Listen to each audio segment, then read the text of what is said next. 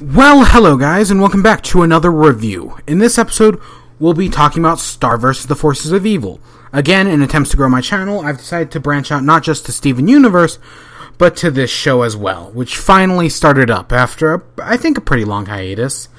Again, this is one of my more casual reviews, unlike my Double-Edged Sword series. So, expect a more relaxed, I'll basically just go through the plot of the episode, talking about points and things that I noticed during it. Let's get right into it. So, we got 2 episodes today. The first one was, My New Wand, which, okay, so it starts off with, of course, Star's got her new wand. It basically, through a series of events, it basically flies around, goes all crazy, and traps Marco in her closet. Glossarisk has taken it, and I noticed he's manipulating everyone through this entire episode, because he's just using them to get a good look at the wand. Because, like, when he's talking to Marco, and he gives Marco that riddle, like, oh, find the secret, he says, like, oh, find the secret to stir the broth. He knows exactly what he's doing, and he's in control the entire time.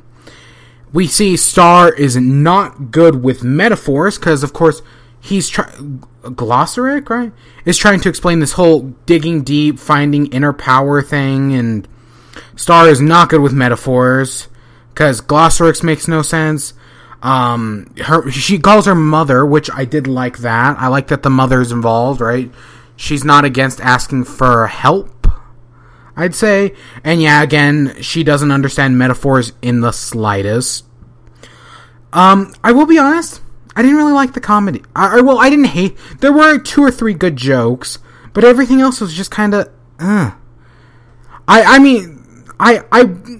remember this show... I just recently rewatched the entire show. It was really funny. I don't know... I just didn't laugh. I wanted to more than I could. But yeah, that was just something I noticed, and I don't really I still like this episode. I just didn't think it was that funny. From there, Glossaric's, of course, looking around the wand. He goes inside. We see the unicorn that jumped in. Because the wand exploded. We see the unicorn jumped in. We get this really cool shot of, like, him going back and forth between the good Star and the broken part.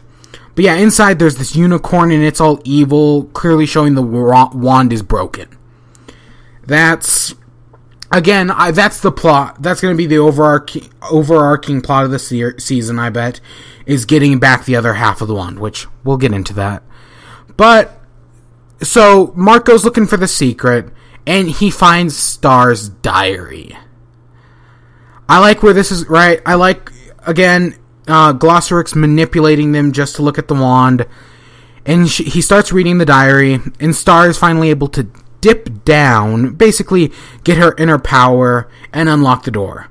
And the inner power reminds me a lot of, like, when she broke the glass case in the season 1 finale.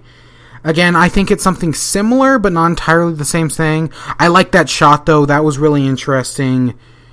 But yeah, this is basically just set up. I did like this. It's interesting to see where everything is going, because the first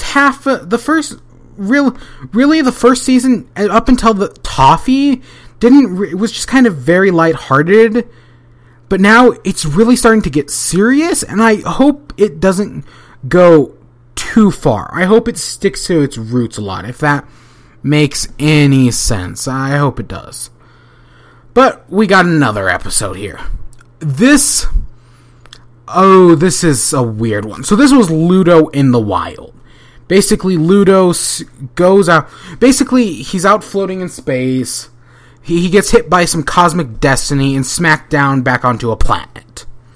He's trapped out in the wild. And, yeah, it's... Again, I laughed maybe once. And that had to do with the birds, because at one point, this bird, like, keeps dropping him. I didn't find it funny. I just found this part really odd. Because this is all about Ludo. Like, he comes across this spider who's surviving in the wild, and he tames it. He uses the chips, he fights and beats the spider, and then tames it, And then he goes on, once the spider, he's tamed the spider, he uses the spider to tame the bird from earlier. And it's basically Ludo's rebirth.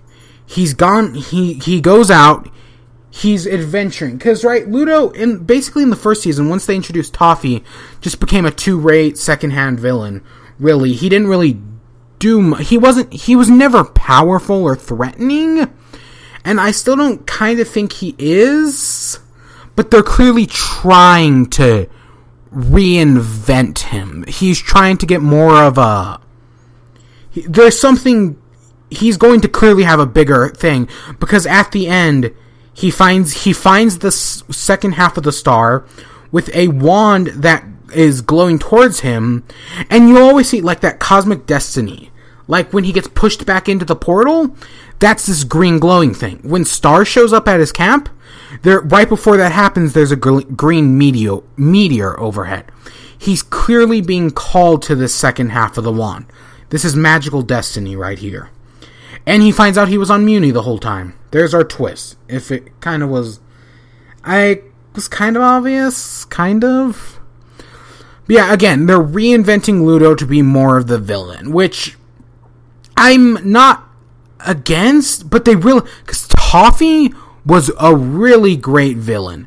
So they really have to put in some work to make Ludo really compare to that, which I think they can.